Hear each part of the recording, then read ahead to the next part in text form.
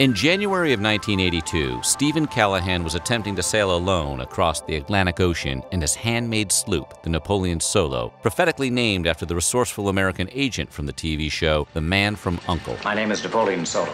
During a midnight storm, something punched a massive hole in his boat, flooding it with water and forcing him to grab what little supplies he could and board a life raft. Callahan spent a mind-boggling 76 days stranded alone in the middle of the Atlantic Ocean. Here's the incredible story of how he survived. But before we start, do everyone here a favor and subscribe to the Weird History channel and leave us some tasteful and lovely comments below.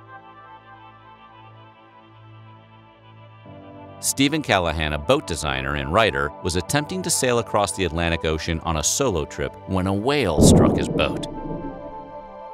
Callahan's sloop sank quickly, and he was frantically trying to inflate his life raft at the same time, so he had to grab what supplies he could with almost no time to think. Imagine trying to pack the family station wagon for a long road trip while your house is burning down. In fact, Callahan had to dive down into his sunken boat in order to retrieve some crucial items, including fishing line, a water purifier, and a spear gun. To make things worse, he couldn't see anything. He had to locate everything underwater by memory. For food, all he managed to grab was some peanuts and raisins, baked beans, eggs, cabbage, corned beef, and 8 ounces of water. Even with the strictest rationing, his supplies wouldn't last more than 2.5 weeks.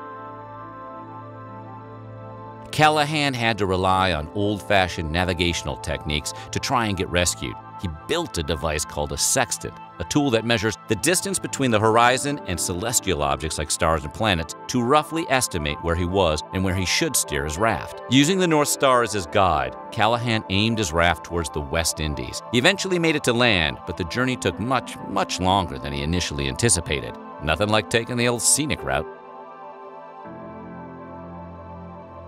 In order to survive over 2 months stranded alone at sea, Callahan split his personality into 2 different characters, the captain and the crewman. Honestly, that makes a lot of sense considering I have to invent 2 personalities just to decide if I look fat in my new sweater. I don't, by the way. The captain would make tough decisions and shout out orders for the crewmen to follow, which helped keep Callahan from panicking while maintaining control of his traumatic situation. The 2 didn't always agree, though. For example, Callahan's journals reveal that the captain and the crewmen got into a heated argument over how to use a water ration.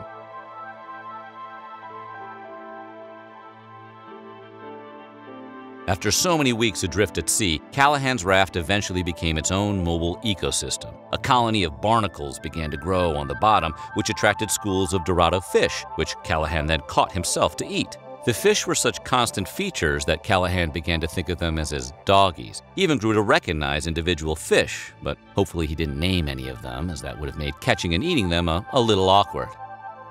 Unfortunately, the Dorado fish also attracted sharks, who would continuously circle Callahan's raft as a constant reminder he wasn't the only thing out there trying to catch food.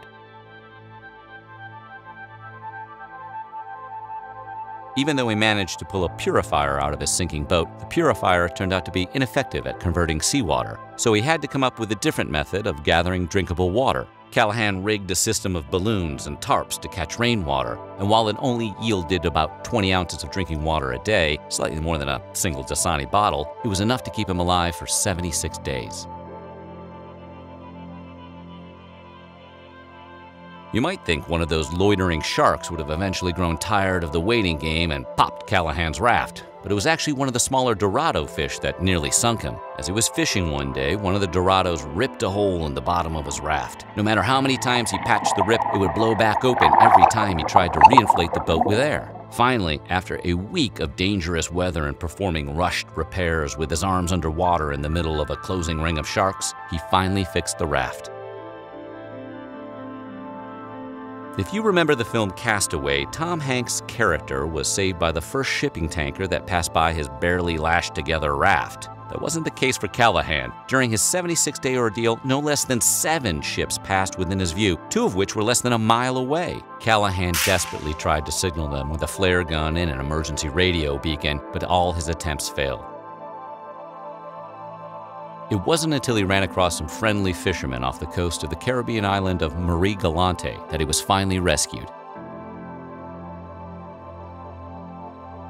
Luckily, Callahan was able to fight off total starvation thanks to the fishing line he'd managed to salvage, but he was battling severe malnourishment during his ordeal. By the time he was rescued, Stephen had lost 40 pounds, a third of his body weight. The hunger wasn't the worst of it. The constant exposure to the sun and seawater actually caused his skin to slide off his body, leaving him covered in painful open sores, and us with a solemn promise to never complain about anything ever again unless our skin was simultaneously sliding off our bodies.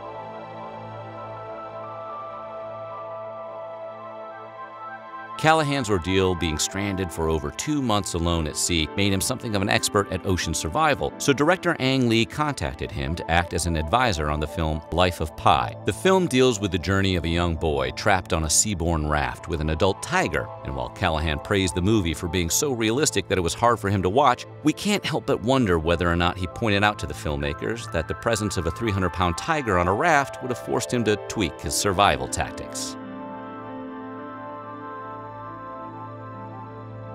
After recovering from his traumatic experience, Callahan decided to use what he learned while being stranded at sea to develop a design for a better life raft, which he dubbed the Clam. Callahan designed the Clam to be a utility raft with a canopy to both protect against long exposure to the sun and collect rainwater for drinking, as well as a fiberglass floor that would be immune to tears from reckless fish.